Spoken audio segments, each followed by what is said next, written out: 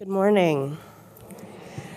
What an honor it is to be here today, to be in this moment with all of you, and to be the beneficiary in so many ways of the brilliance that is Simone Leigh, whose work and whose friendship has moved so many of us across oceans, through space, and beyond time.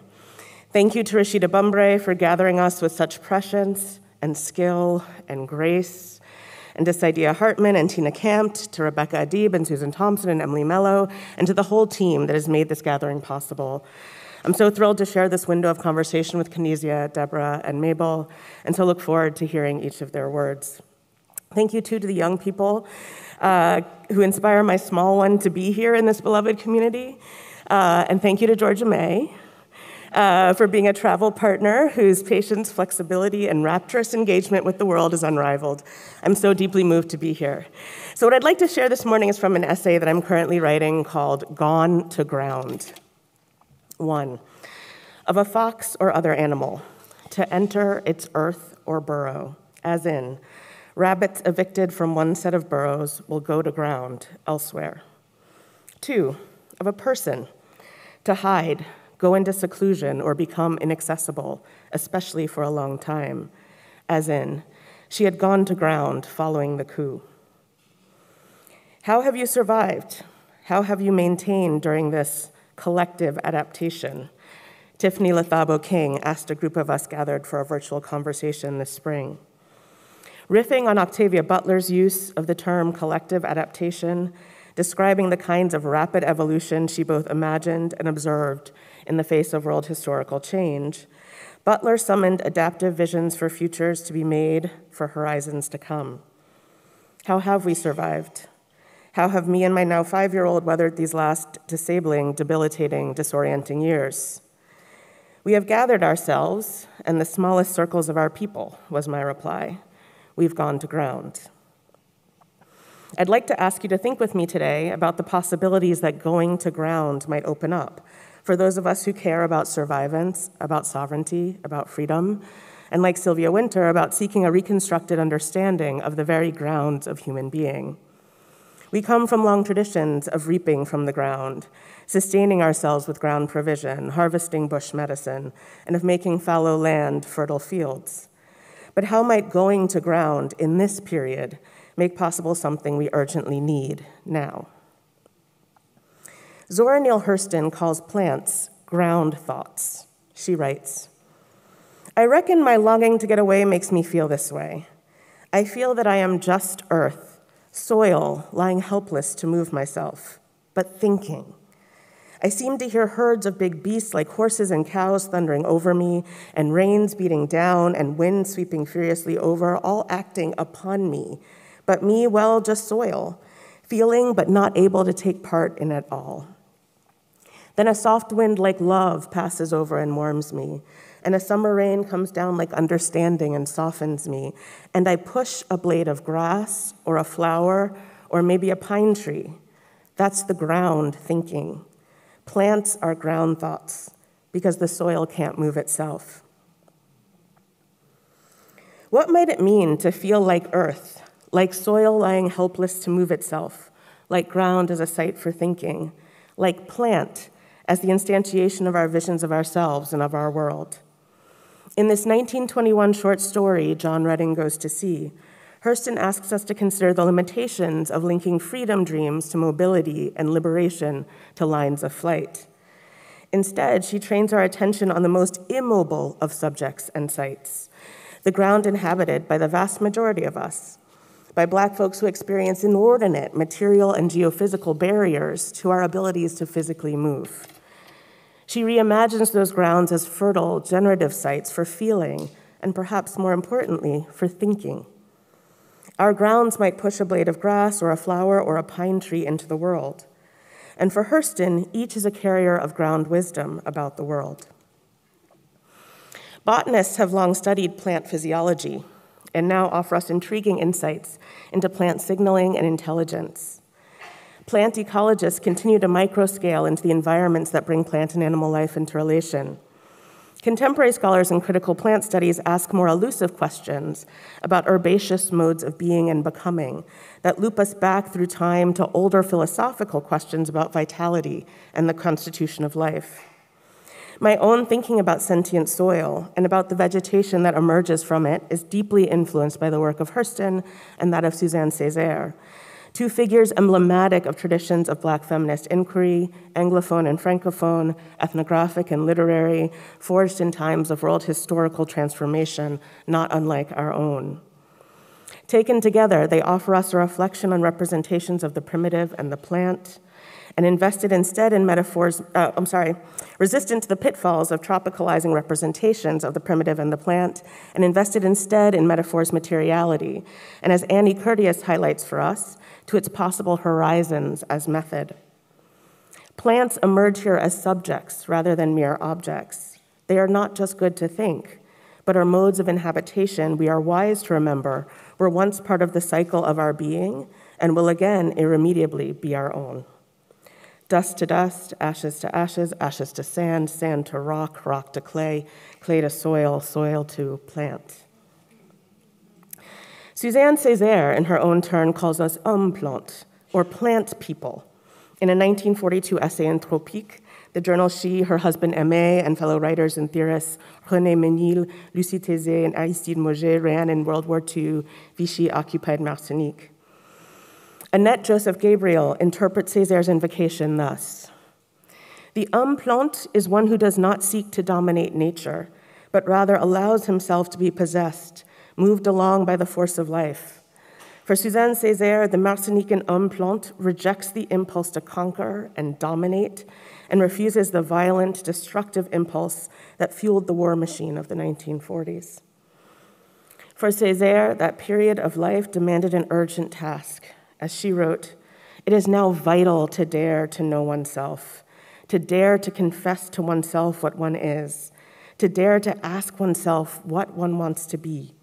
Here also people are born, live, and die. Here also the entire drama is what is played out." Both a call for Martinican liberation and an affirmation of the political centrality of non-European places, Suzanne Césaire insisted that despite its small size and seeming global insignificance, Martinique was an arena in which a more universal question of freedom might find meaningful elaboration. And for her, that happened under the sign of the plant. Refusing a reduction of post-plantation freedom dreams to a base form of bureaucratic political parody, Suzanne Césaire's recuperation of the vegetal offers us something prescient in our orientation toward a wider set of decolonial desires. Her invocation of the vegetal is a refusal of the monocrop plantation economy and a demand instead for a rhythm of universal life unstructured by the plantation form. Together, Hurston and Césaire offer us a vision for what it might mean to think ourselves not merely as consumers, tenders, or laborers in the world of plants, but as being closer to plant life than we often imagine. If plants are ground thoughts, going to ground is a demand for a politics that both takes on board the consequences of colonial incursion and forges new modes of relationality between plants and people. Together, they also insist that we attend to moments in human life that verge, as Michael Marder observes, on the vegetal. Betsy Ann Wansley Young spent the last years of her life, nearly a decade of them, bedbound, unable to move her body on its right side, for a time only able to murmur, and then eventually unable to speak. Before those years, she was a founding member of the staff of People magazine, a photographer and editor with a love of brandy and of brie, both the consumables and her Yorkshire Terriers, one named for each. She was my mother's older and only sibling, and my beloved tante, the adult who I clung to in my early years. They called us Big Toot and Little Toot. Sorry, I'm weeping. I didn't realize I was going to do that. Thank you. Thanks. They called us Big Toot and Little Toot. Until in 1985, she was diagnosed with multiple meningiomas, non-malignant tumors of the brain and spinal cord that, at the time, were near impossible to treat. When surgery after surgery chipped away at her brain's gray matter, She ended up spending years verging on what medical practitioners formally call a vegetative state. Our meninges, the places where her tumors were lodged, have 3 layers: the inner, fragile pia mater, the webby arachnoid middle filled with fluid, and the outer shell, true to its name, the dura mater. In the hierarchy of vertebrate and invertebrate animal life, forms of meninges help define the orders, the ranks, the lethal categories of valuation that have long made mess of human and non-human relation in the so-called West. Our meninges matter to how we think the order of our worlds. Yet, our pia mater is the site of capillary action, bringing blood to the brain and spinal cord. The self-same mechanism in plants, capillary action, draws water from roots to xylem, stamen to stem. Annie Dillard reminds us that there is only a tiny difference between the lifebloods of plants and animals. 1 molecule of chlorophyll contains 36 atoms of hydrogen, oxygen, nitrogen, and carbon, arrayed around an atom of magnesium. A molecule of hemoglobin is exactly the same, differentiated only by a single atom, iron for magnesium. And via capillary action, all of our bodies defy gravity. When this action is blocked for humans, when riddled with masses of unanticipated cell growth, like tumors, that twinning becomes even more profound. From the outside, we seem to start to verge on the vegetal.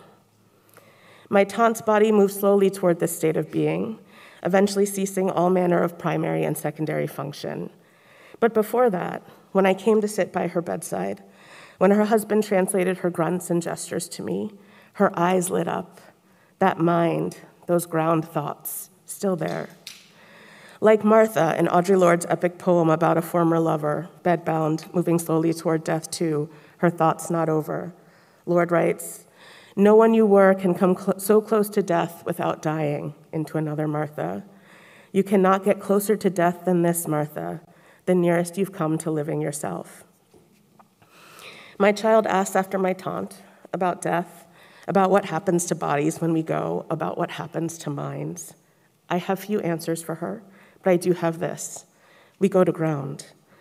I watch as she lays in what she calls the grassy place near our home and wonder what she imagines of her body's relation to soil, of her thinking self's kinship to the vibrant ecologies beneath her, of the ground that greets her now and one day will again.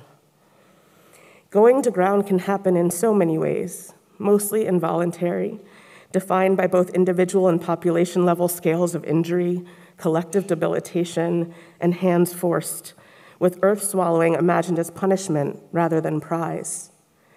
Since the year 2000, my aunt has been the inhabitant of a plot at Flushing Cemetery in Queens, itself once a center of horticultural innovation, shared with her parents and grandmother. Now a crepe myrtle grows between their gravestones. Tante has gone to ground, and among the living, so have I. I would wager that so many of us gathered here too, having recently experienced a paradigmatic slowing of a delirious pace of being in the world, of our social media signaling, our schedule packing, our social frenzy, our endless laboring in the service of corporate profit, as earlier phases of the pandemic, in some places at some times, decelerated the velocity of life such that our actions became barely perceptible. How have we survived this collective adaptation? We have gathered ourselves in the smallest circles of our people, and we have gone to ground. And what an opportunity we now have to hear what kinds of vegetal efflorescence of ground thoughts this gathering might now bring to life. Thank you.